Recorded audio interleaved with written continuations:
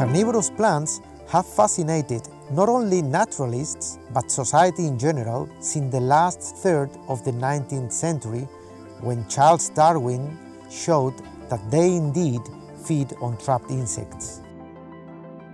Carnivory is certainly a rare phenomenon in plants. It occurs in only 800 of the nearly 370,000 angiosperm species known on Earth. From all carnivorous plants, Drosophyllum lusitanicum is very likely the rarest one.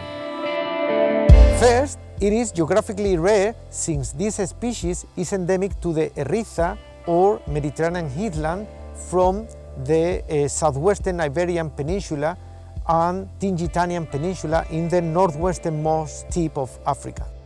It is associated to acid, nutrient-poor soils and to a mild Mediterranean climate with a marked Atlantic influence. The Strait of Gibraltar region harbors the highest density of Drosophyllum lusitanicum populations.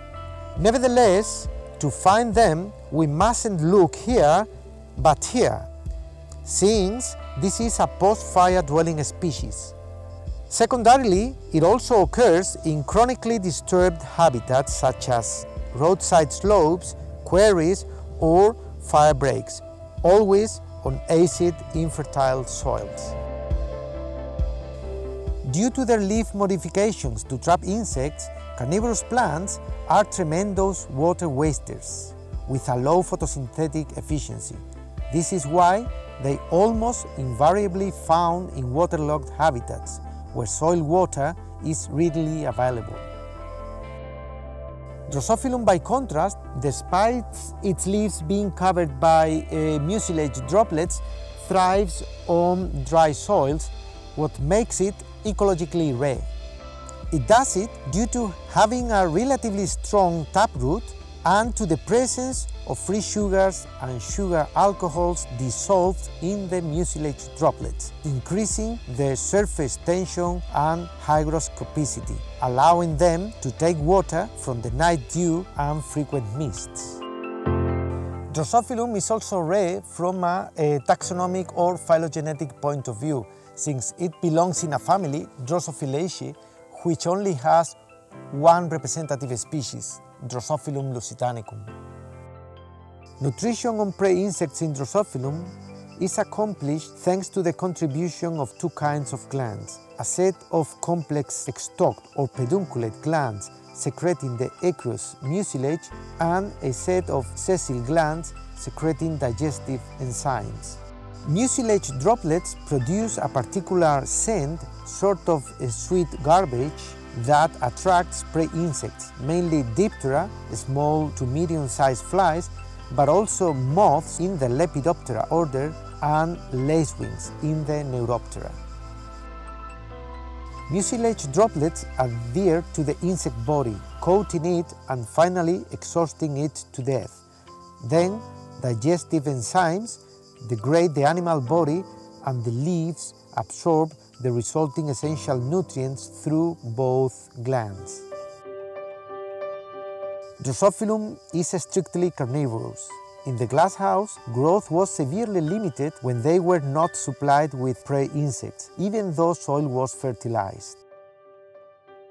Drosophyllum, like the rest of carnivorous plants, feeds on insects, but it is also dependent on insects for reproduction. What would happen if a carnivorous plant trapped also its pollinating insects? At first, it would get a higher nutrient supply than other plants that did not trap them, but it would compromise its reproductive success. In carnivorous plant ecology, this is known as the pollinator-prey conflict. To avoid such conflict, most carnivorous plants separate conspicuously leaf traps from flowers, but not Drosophyllum. In spite of that, Drosophyllum discriminates soundly its pollinators from its prey insects. How does it manage? First, we shall pay attention to its flowers. The yellow and showy corolla, despite being composed of 5 free petals, is funnel-shaped, reducing the risk of accidental fall of pollinating insects. But the key factor may be in the scent signals produced by the plant to discriminate pollinating and prey insects. Drosophyllum flowers and leaves emit different scents. Flower ones, mostly alkanes, attract mainly Coleoptera, main pollinators in this species. Leaf scents are mostly aldehydes, fatty acids, and cyclic esters, and they attract mainly Diptera, Neuroptera, and moths. Drosophyllum lusitanicum certainly is one of the rarest plants on Earth, not only by being carnivorous, but also, and more importantly, by being rare among all carnivorous plants. It is an endemic, ecologically peculiar, and phylogenetically unique species. It is a rare species. In spite of that, Drosophyllum is included in the Spanish plant species red list only as almost threatened, and it is not yet listed in the European red list. This species is strongly associated to the Erytha or Mediterranean heathland, a unique habitat of great biodiversity value which has been neglected or undervalued until relatively recent times. We hope that Drosophyllum will contribute to the conservation of the Erytha, so that this habitat can protect Drosophyllum against extinction, which would mean not just the loss of a species, but the loss of an entire plant family.